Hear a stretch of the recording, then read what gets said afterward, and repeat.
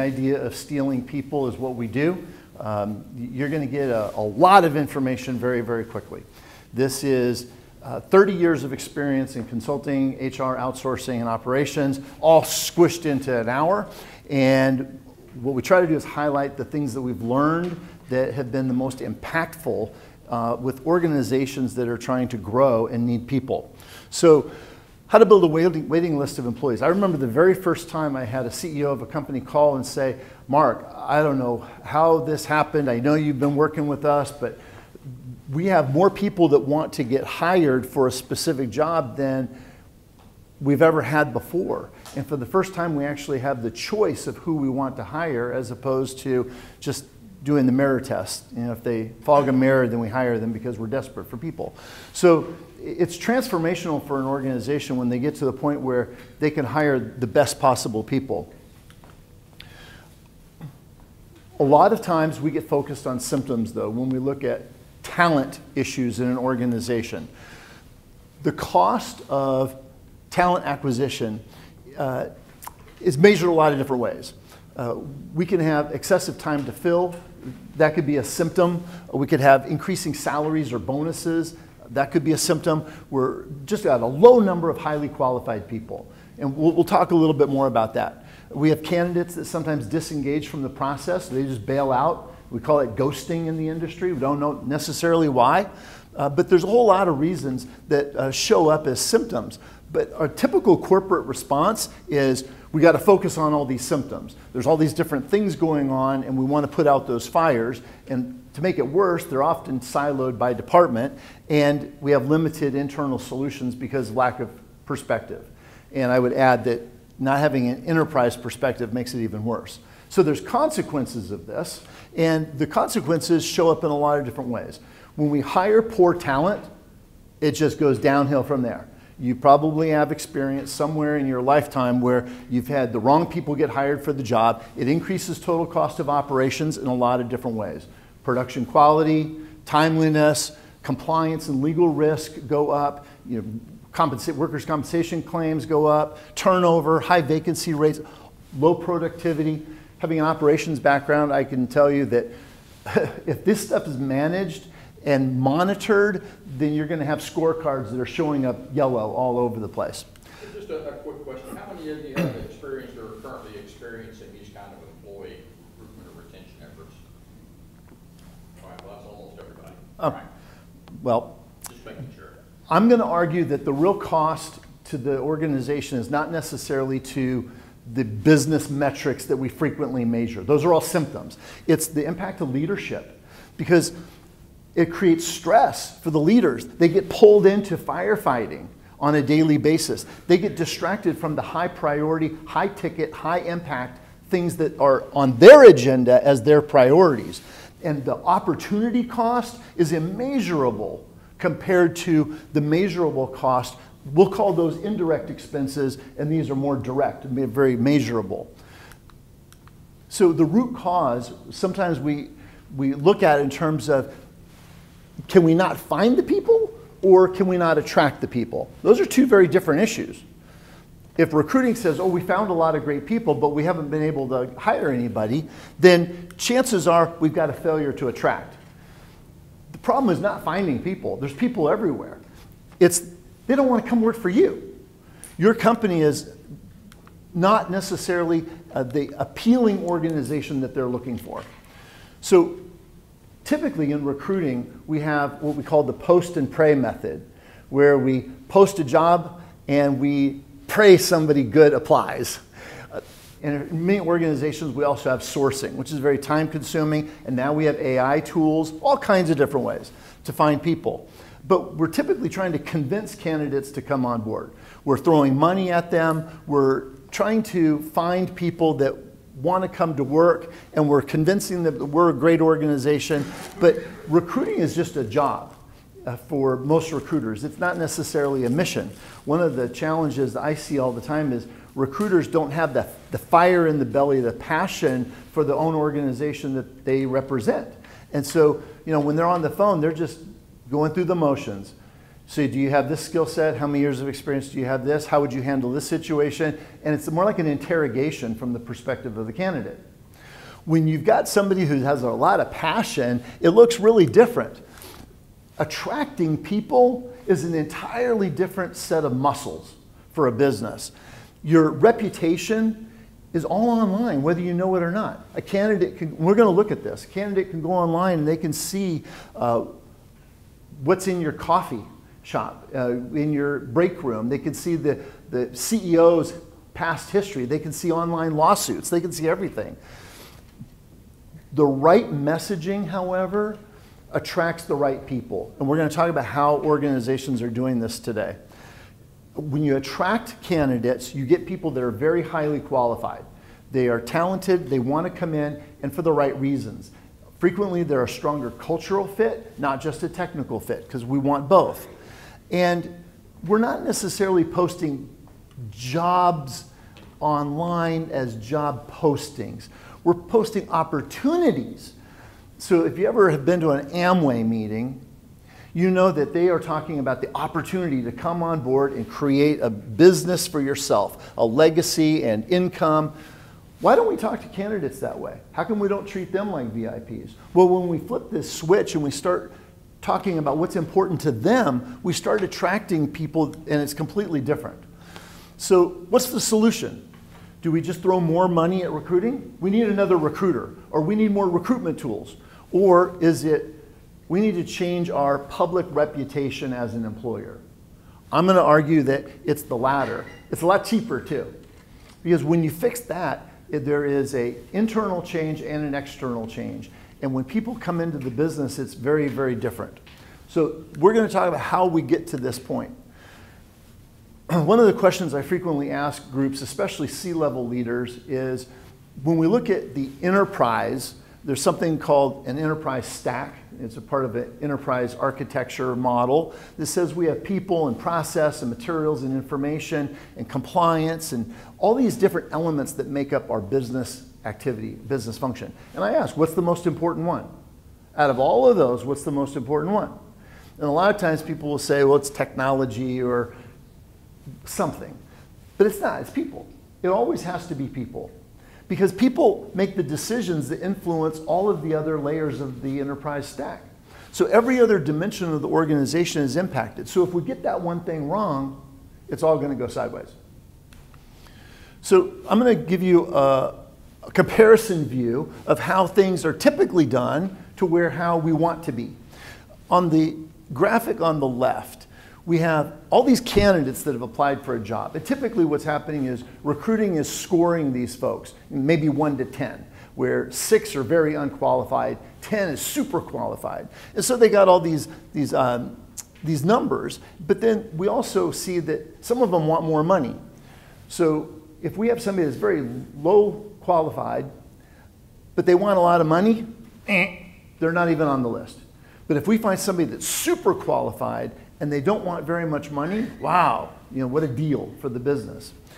But what happens is we have a candidate pool that's limited. So we typically are making a hiring decision based on the strongest ranking candidate for the least amount of money. And if we can get that person, that's a win for the organization typically. So our focus tends to be in that upper right-hand quadrant. But look at the graphic on the far right. All those green circles, those are candidates that are not in the candidate pool on the left. Those are all the high-performing, amazing people that didn't apply because your public reputation as an employer is terrible. Or they saw something that spooked them in the public sphere and they don't want to come to work for your organization. Or they actually read the comments on Indeed and they're like, no, not interested.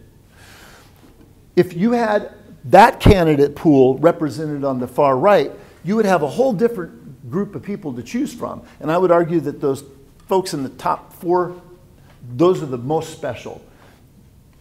But what happens is we make a hiring decision based on the best possible available candidate we have instead of high-performing people. So we want to get to a paradigm where we're attracting people that are amazing, and so we have a better choice.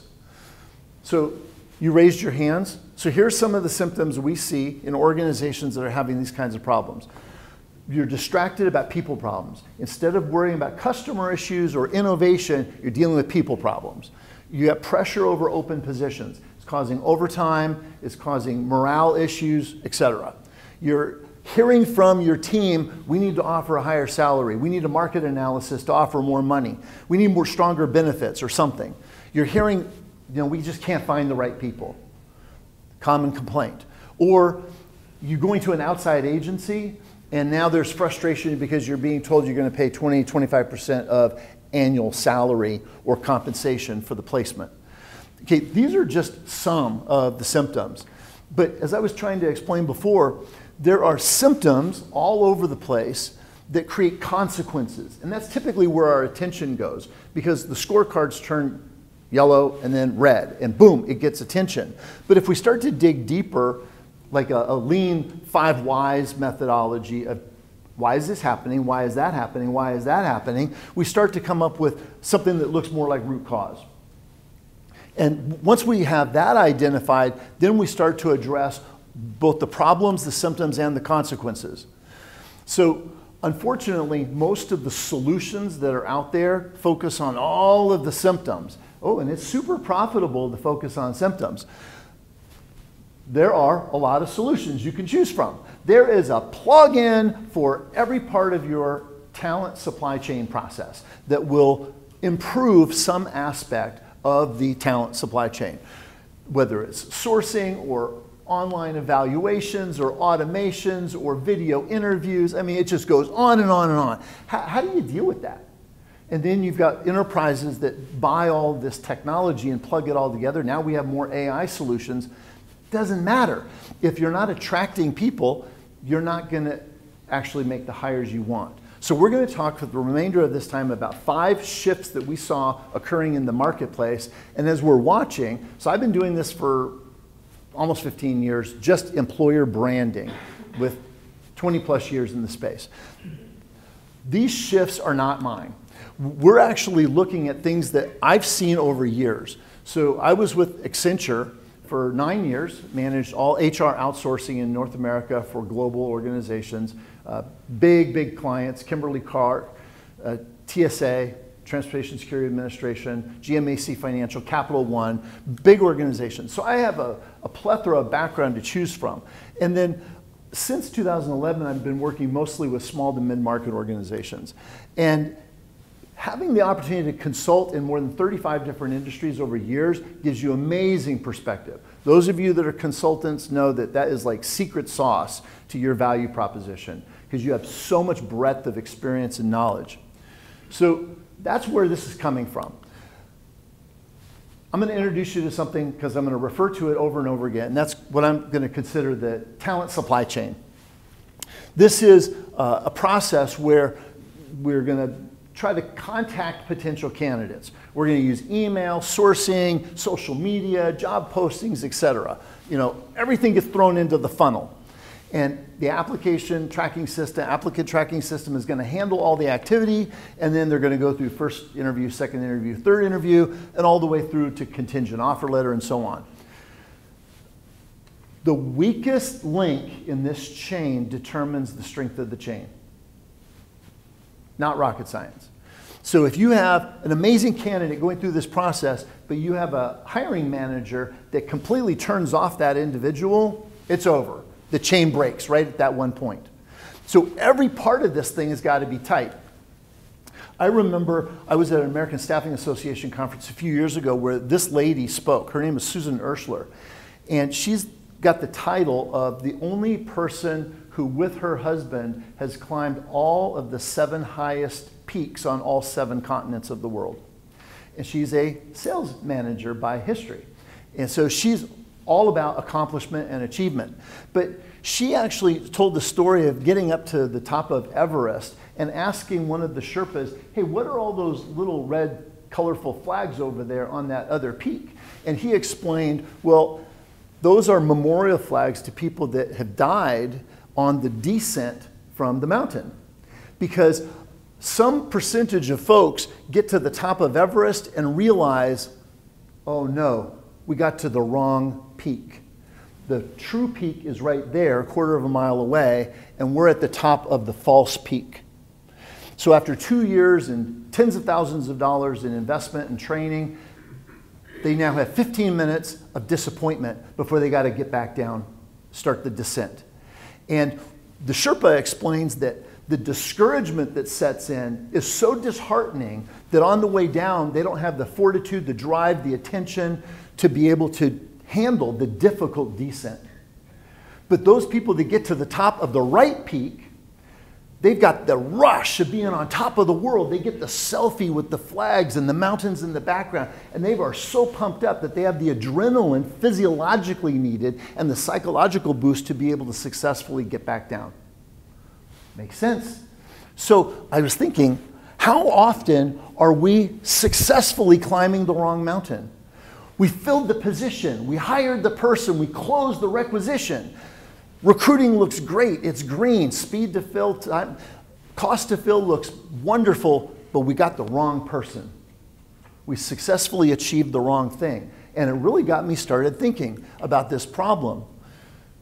How do we get the right people instead of accidentally getting the wrong people into the mix? So I'm going to go over 5 shifts that we have seen consistently, and we're going to walk through all 5 of them right now. The first one that we see is a shift that organizations started to make years ago, and we're going to call it experiential constancy. That is an extremely purposeful and intentional experience created for the candidate that walks them through a process, the complete life cycle, in a very consistent way, from the beginning to end. And every word here is important. Create, it's intentional. Experiential, it's the candidate's experience all the way through. And constancy is the integrity in all of the messaging and the experiences. You can't send a great email and have a great first interview and then have a terrible interview with a manager. It's got to be consistent all the way through. So here's the problem. We go back to that talent supply chain. We have the candidate becomes aware of the job, they express interest, they consider the job, and then they finally decide that they're going to apply. They go from being a candidate to an applicant. And if they get the job opportunity, they're a contingent candidate because they're going to get a contingent offer letter. And then they become a new hire. At what point do they become a high-performing person? Not until they're onboarded and they master performance, and then they become an advocate for the business. That is a long process. And at any point in there, the candidate could disengage or decide, I made the wrong choice, bad decision.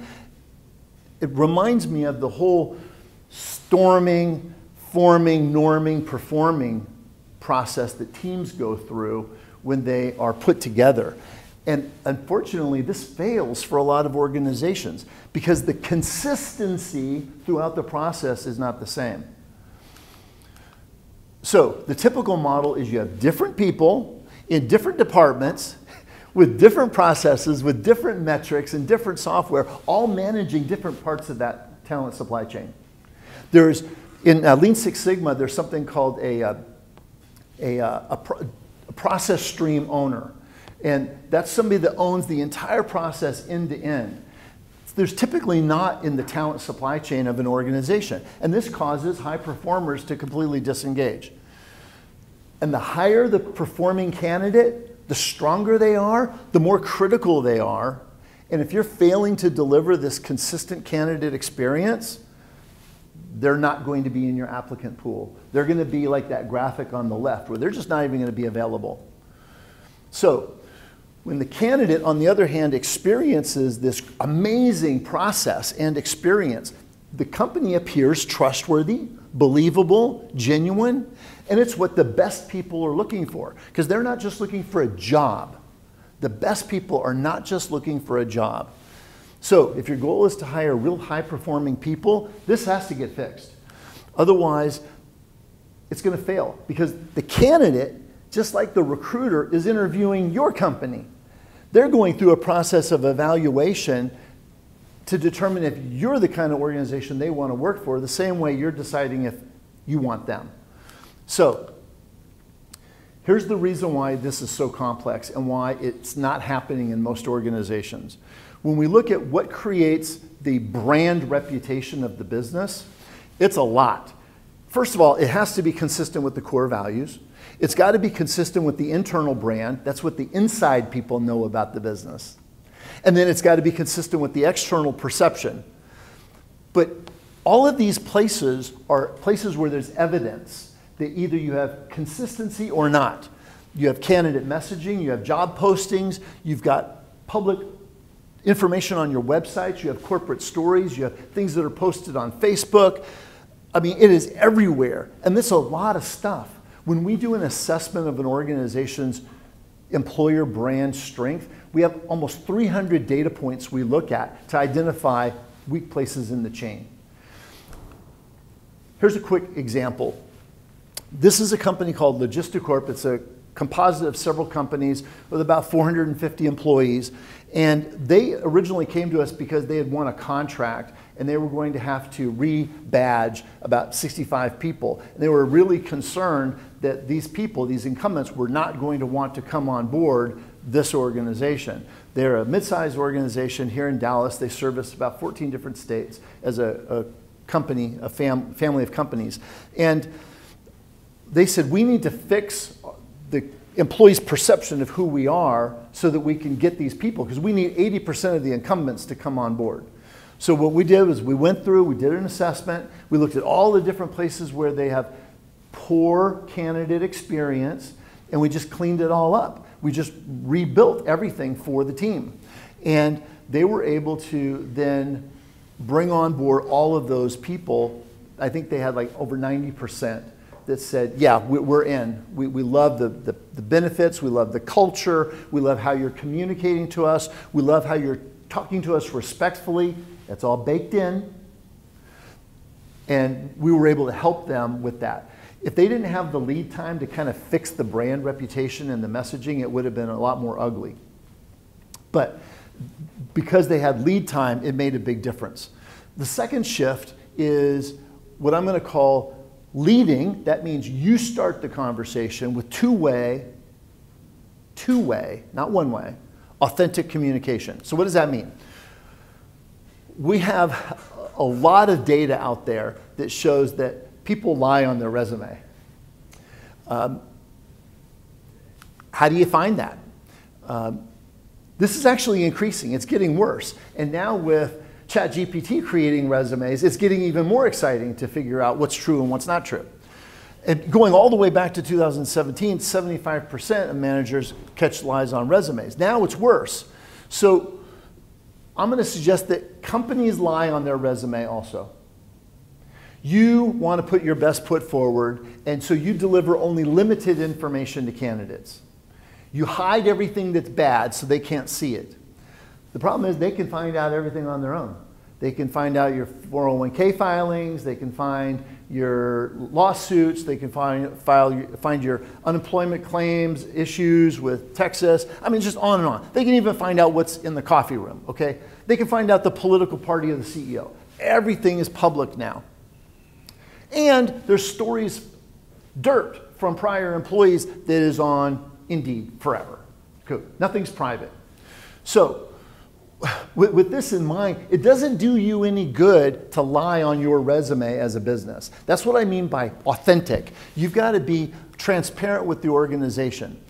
This is huge because it builds a relationship with the candidate that increases trust. It's not transactional. So most recruiters, like I mentioned before, can't do this very effectively because they lack the belief themselves. They're like automatons on the phone doing the screening interviews instead of being passionate about what they believe, about their company, the opportunity, the market. So ultimately, if you want to attract high-performing people, and that's what this conversation is about, not about just filling jobs. If you want to attract high-performing people, this shift, two-way, authentic, transparent communication has to impact all lines of communication with the candidate. So here's an example of a company, commercial electric installation.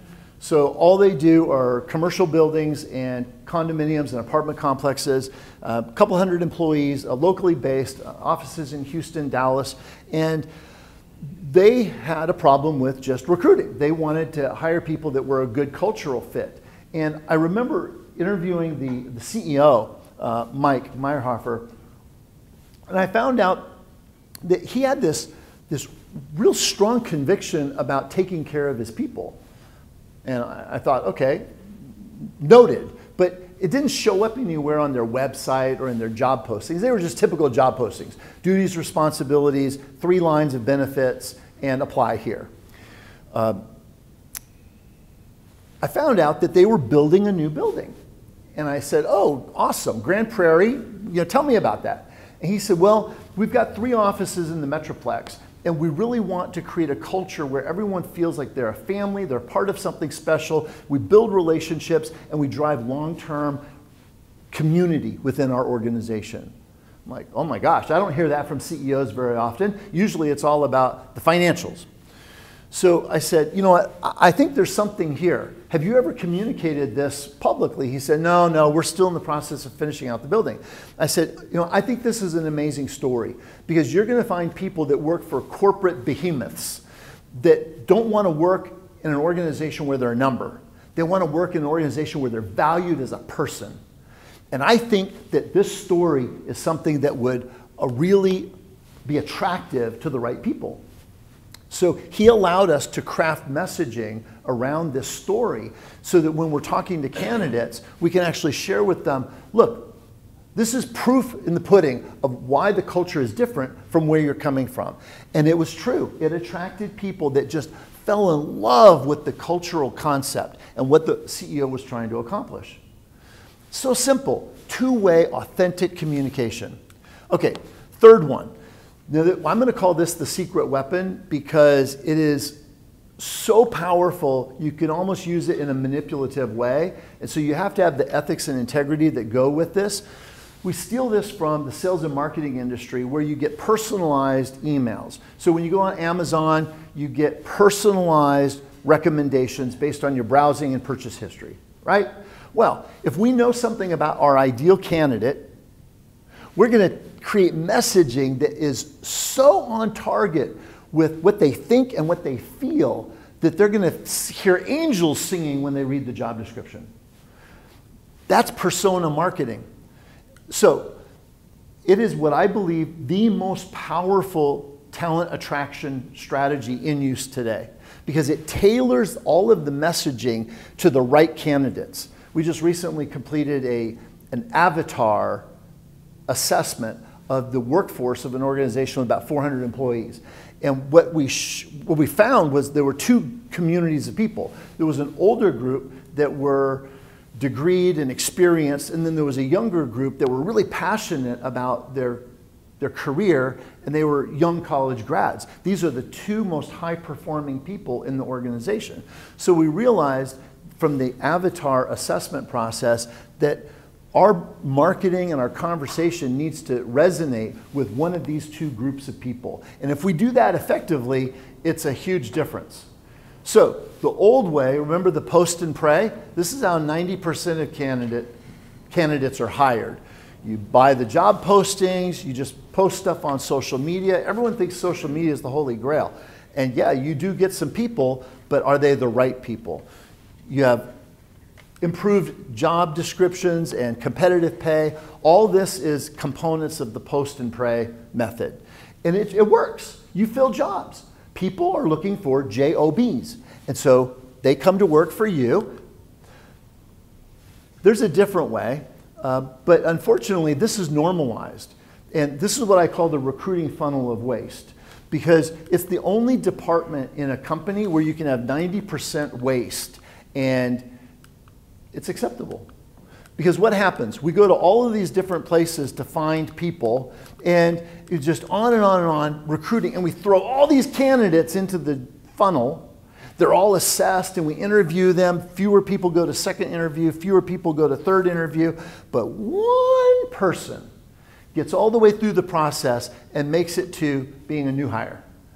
So out of 100 candidates, we have 99% waste, and one person gets the job. And that's somehow great. I have a whole separate training I do on how to get more value from this process, like evangelists, referrals, sales leads. It's absolutely fascinating when you can monetize this process and not just throw away all the red, because every one of those people in red may have something negative to say about your recruiting process, and that's going to be public. So Mark, yes, sir. Chad before the meeting started, he's looking at the process of paying recruiters the 25% or whatever to find candidates. Does that really affect this, or is that just one more way of attracting? No, the staffing organizations kind of do it the same way. You got to get into the executive headhunting space where you start to see really tailored messaging, well-crafted content, personalized messages, and very specific recruiting strategies with assessments and profiles and things. That's where you see what we did was, like I told you, I didn't come up with this stuff. We stole it from all these different places and said, let's apply this to the normal recruiting process, because everybody's important, not just the managers and above. But if you still have negatives out there and a bad communication culture, even the paid recruiter is going to have problems, right? Yeah, the staffing organizations will have the same problem, because as soon as the candidate is introduced to who the company is, they're going to go do their research. And then that's when things fall apart. So the new way is using candidate persona marketing, where we're delivering exclusive messaging targeted to the mind and the heart of the ideal person for the job. And we're leading with authentic communication that resonates with them. And we're wanting a conversation. What's really funny is it really makes candidates open up about who they are, their struggles, their difficulties, their past, their failures, what they've learned. If you're transparent, they become more transparent too. It's super fascinating. It gives us the ability to rank and rate people that are highly engaged. Most people don't experience this, where you have lots of people that are really engaged. They really want to come to work for your company. It's transformational. So this is a whole different process, and it works with high performers very effectively. Because again, they're not looking for a job. They're looking for something that's highly differentiated. So this is not just communication. Don't think that you can go just change your emails and change your job postings. It's everything and how it gets communicated. It's connecting with people using transparency and honesty, and it's showing them, I should have this in red. It's showing them what they want for their career, for their job, for their 8 hours a day they're going to give you away from their family, and what's in it for them, with them. So when we strategically communicate these messages, it repels the wrong people. That's the great thing. You be real transparent, you be real honest, and the wrong people will say, oh, that's not for me. Awesome. We don't want your application. If you're in state, federal, government, contracts management, projects, recruiting, you know you got to keep all of the recruiting records.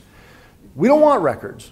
We don't want any of that. If we can get them to self-elect out of the process early, that's great.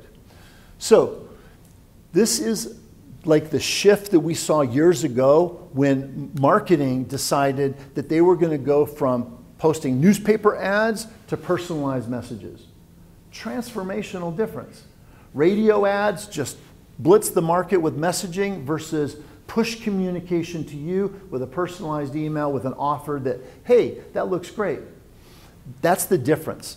So, and that's the reason why this is so powerful. But the reason I call it the secret weapon is because from my experience, just a fraction of companies are using this today. It is maybe 15%. And the cool thing is, if you do this, you could steal anybody. You have the leverage to be able to attract the right people. Here's another case example. From the manufacturing industry, oil and gas, performance pulsation control, not the most exciting business, but super important, something we all rely on. They create the pumps and the connectors and the equipment for oil and gas fields in West Texas. And they have a culture that is just hardcore. You cannot have an error in the field because it blows up and it kills people. So you talk about error-free. Well, this is like defect-free environment. But they had a hard time attracting the right people that had the mindset and the cultural fit. So let's talk to the owner. John Rogers, founder and owner. he shares with me all this information about their culture and their organization, and I find out that he has what I would consider almost like a faith-based business. They even have their own nonprofit organization called PPC Cares that collects money from employees only for employees. So if somebody's going through financial difficulty or a hardship, they draw from the coffers of the nonprofit to be able to help those people in need. I mean, that's putting your money where your mouth is. You're demonstrating this real serious commitment to your people. And I just thought, you know, I don't see any of this anywhere in the recruiting messaging. Let's change everything that's being sent. So what you see there, all those pages, that's an example of a job description.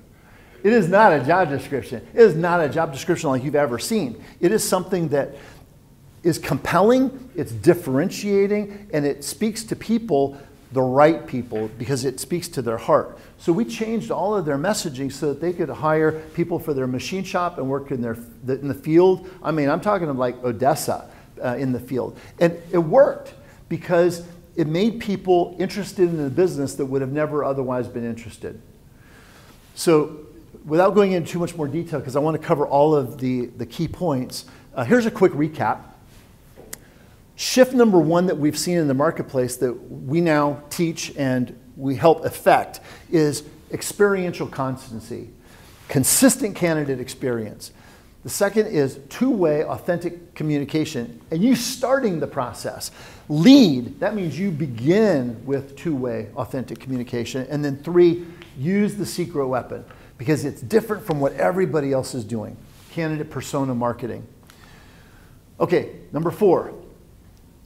Control and containment. This comes from a Lean Six Sigma concept of if you have something that is blowing up and it's impacting the customer, you better identify that problem and you better mitigate the negative impact to the customer. Before you go do a root cause analysis and try to fix the process and the procedure, you better fix the customer impact. In this case, the candidate is our customer.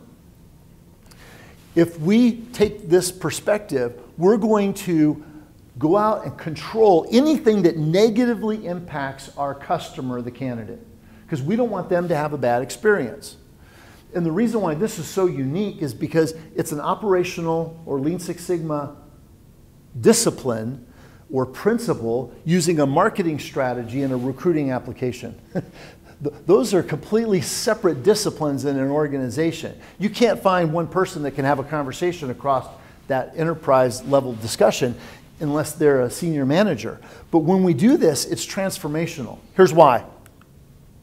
How do people shop for goods and services? We go online, right? You're interested in a new restaurant, you're looking for what's their points or what's their stars. Do they have a high rating? That's how we make choices today. Well, if somebody's got a low rating, we're not going to go to the hotel. We're not going to go. I mean, I just booked a flight for this coming weekend to go to Seattle, and those stars are everything. Sort by stars. Well, that's how people shop for employers today. They go online. They look at the interview information. Did you know that somebody that interviews with your company can post a public comment, a review on Glassdoor or Indeed? They don't even have to be your employee. And so when an organization shows up with a low score that's public, with anecdotal stories from real people, that's called social proof. Social proof that your company's terrible. And even if you're a great organization, that's what people are paying attention to. Because it's not managed, it's killing you. And 84% of job seekers today say that the public reputation of a business influences where they apply. Most people wouldn't even work for a company if they had the choice, if they have a bad reputation. It's a killer on your long-term career value also. Like, you know, if you have like some Enron, just to use an example, on your resume and you're an accountant, you know, that's going to be something you're going to address forever for the rest of your life. Okay, so job seekers say that negative interviews significantly damage the brand of the company, and they would not work for a company even with more money. Okay, that's fascinating. So The inverse is true then. 92% of people say that they would leave their company, aka talent theft, when you're the one thieving the people, if you have an excellent reputation. 67% would even take less pay. 45% would quit for a significant pay reduction if it was a great organization with a great reputation. So, if you're the company with the excellent reviews, the online social proof that you're an amazing place to work, this is back to what I introduced as containment and control. Most companies don't manage this. All of that stuff that's collecting out there online is just an amorphous blob of negative information. And because the companies don't do anything to manage it, control and contain its impact on the candidate's perception, the customer, they're getting beat up. And you're not getting high-performing people. Because again, the highest performing people are the most discriminating, and they do the most research. So, even if you get all first 3 of the shifts correct, you're able to implement all those things successfully, you get this one wrong, it's like the weak link in the chain. But if you get this right, the payoff is huge. It takes a commitment, however, to monitoring all of the negative and damaging events that are accumulating on the internet, and then creating and curating them to create positive impact. Hey, that's work. And probably nobody in your company is assigned to it. Here's a good example. Another case study, a smaller organization, less than 75 employees, software, SaaS development firm, specializing in payroll, HR benefits. And they're based out of California, but they've got customers in all 50 states, and most of their employees are recruited from the Southern California space. And they just had challenges with trying to attract people. When we did their initial assessment, what showed up as glaring red is the negative performance and reviews from candidates and employees that were posting negative social comments on social media. It's like, okay, this is a brownfield. We need to go clean this up, because it doesn't matter how great you are. And we're talking about wonderful people in this company, ethical, just sweet people. I've spent time with their COO, their CEO, their founder, their vice president of sales. Great leadership, but bad rap online because it wasn't managed. They weren't controlling and containing it. So we went in and we started addressing all those public comments, and we created a campaign to get the people that love the company, the internal employees that are passionate about the business, go say something publicly. We need those 4 and 5 stars, because candidates are reading it and they're not getting the correct perception of the company. It's not rocket science, but it takes the effort to do it. Okay, shift number 5. Don't try to do this alone. Get some help. Get somebody to help your organization that has the expertise in transformation. And we're going to talk about why. Because we've covered a lot of stuff. Realize that it impacts a lot of different teams. Web development, HR, talent acquisition, operations, all these different organizations are impacted. So if you try to absorb the work internally, what happens is there's a lot of blind spots. I tell people all the time, if you had the internal capacity and capability to implement this stuff, it would already be done.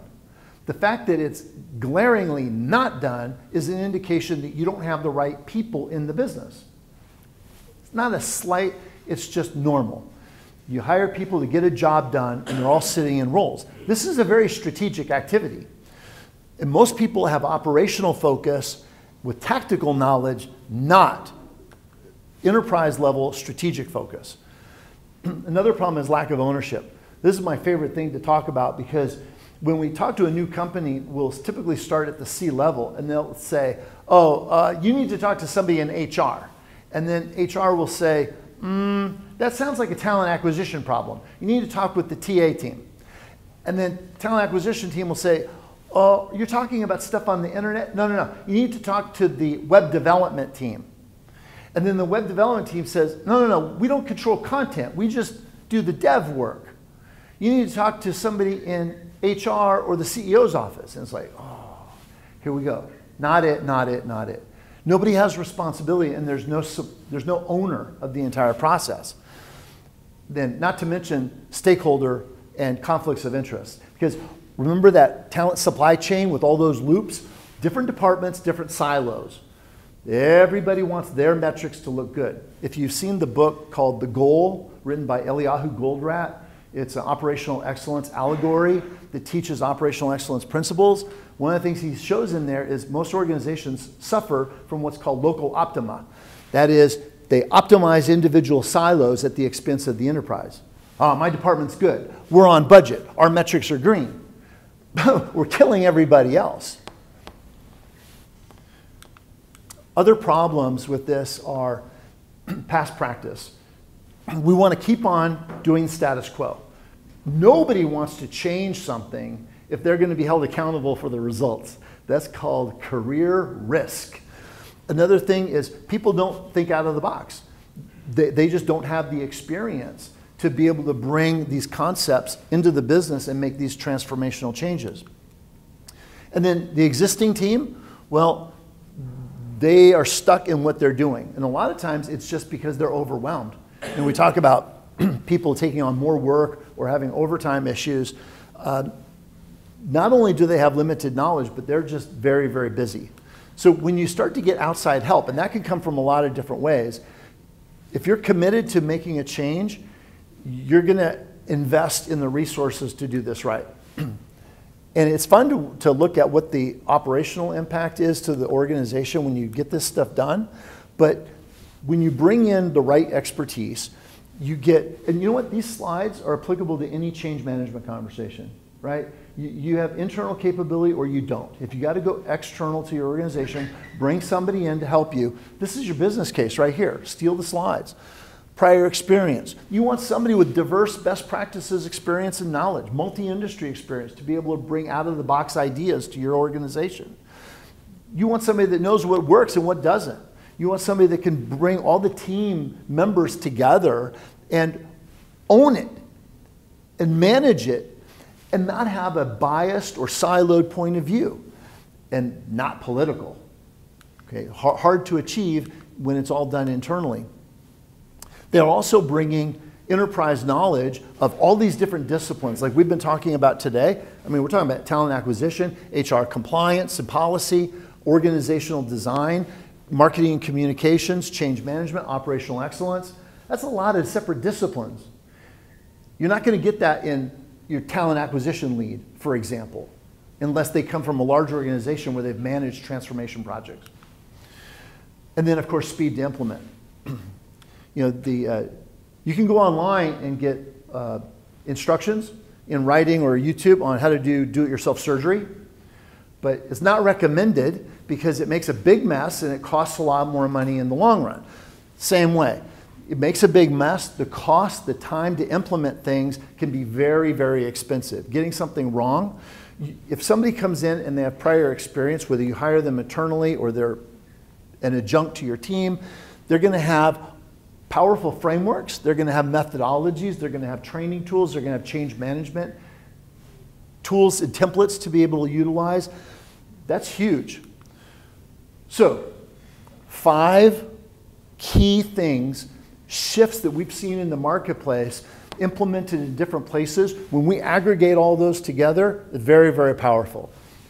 Candidate experience, consistent experience, two-way authentic communication, candidate persona marketing, controlling and containing all the negative content that's out there, and leveraging the right expertise. I'm going to add a 6th one real quick, just because some of you will appreciate this. Some of you need to pray harder about who you're hiring, because whatever you're doing now is not working. And there's some precedent for this. If you look at, I think, 1 Samuel chapter 16 in the Old Testament, Samuel has got a recruiting exercise. Saul, the first king of Israel, has failed as a leader, and he is on his way out. And Samuel is given this recruiting activity of go find another leader for the state of Israel. And so he goes to Bethlehem, to the house of Jesse, and he looks at all these candidates. And the first one Eliab and Abiudab, all of these guys, they all look great on the outside. Technical fit, perfect resume, career background and experience, ooh, good public speaking capabilities, ding, ding, ding, ding, ding, green on the scorecard. And he's praying about this the whole time, and God says, no, no, no, no, no, there's another one. Keep recruiting. And that's where he comes up with David at the very end. Because of David's heart, he gets the job. He gets anointed. There's a lesson there. Don't miss that. Okay, so this stuff needs to change everything in your candidate recruiting experience. When it does, it's going to impact mission, vision, and purpose, how it's communicated, your competitive differentiators. I'm not talking about your products and services, your talent differentiators, your value proposition, your EVP to a candidate, your job postings, everything is posted on social media. All this stuff has got to get impacted. So I recommend a process where you determine suitability. How is this going to work? Identify priorities, create a business case, because you got to get buy-in from everybody in the organization. You can use this as a blueprint. Create a scope of work that's well defined with expected outcomes. Use an analysis so that you can point to, hey, this is an empirical assessment. It's not my subjective opinion. We need to fix these things. Get additional discovery. Do that gap analysis. This is a typical consultative approach, but organizations need to do this internally. When you reframe that employer brand in the beginning, now it's going to impact the creation of all the assets that fit into that. Remember that circular picture I showed you with the core values, the internal perception of the brand, the external perception of the brand, and then all that stuff that's publicly accessible? That's where number 10 kicks in. We're optimizing all those assets from the perspective of the candidate and then operationalizing change. And then my favorite from a DMAIC perspective is installing governance. Okay, so what can you expect as the ROI? Because either somebody's going to look at this and say, oh, it's so woo-woo, or how do we measure this stuff? Well, you really ought to start to see a higher number of engaged candidates, applicants for jobs. You ought to start seeing a decreased cost of operations in recruiting. Yeah, there's some upfront work and effort, but it pays off over a long period of time. You ought to also see an elevated internal standard of performance. Because what happens when you hire a high-performing person into your team? Like you have a sales team and you hire somebody that's now doing 25% more than everybody else. My son, he works for Sewell Lexus downtown, so shout out to Sewell. His name's Braden, by the way. He got hired out of Baylor, and his first month, he was told you could stay on commission for like 7 to 9 months as long as you're performing and meeting some level of quota. And he decided that month 2, he was going to go 100% commission. Well, his income is like way over 6 figures. As a Baylor grad, he's 20 years old. He can't even like party with the guys, and he's kicking it because he is a high performer. The funny thing is, he made all the other new recruits look bad. Even some of the people that had been there for a while, to the point where he's now competing for Salesperson of the Year for 2024.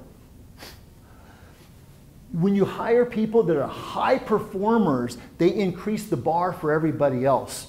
That is fun to watch. Increased value of enterprise contributions. When you have somebody that's high performing and they come in and they say, I don't care about my siloed job, I want to make a difference for the enterprise, and they're making contributions that affect the organization, massive. And of course, other things as well. And we could make this list a lot longer, but you get the idea.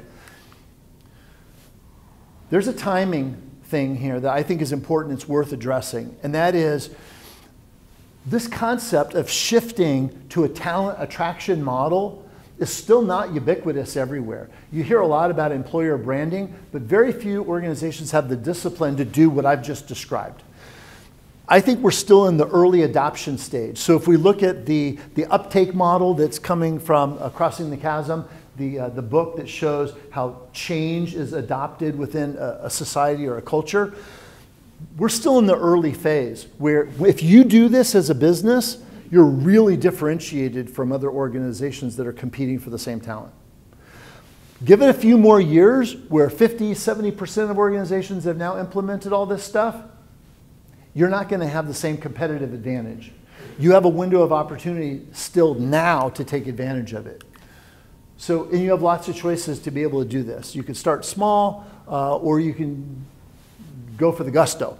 But I have a bunch of resources that we've posted on our website. You can actually go online here. There's a page called Thought Leadership, and you can download case studies, examples, all kinds of stuff, and you can kind of see what it takes to get there and accomplish the work. There's even some documentation on creating a path to an excellent employer brand.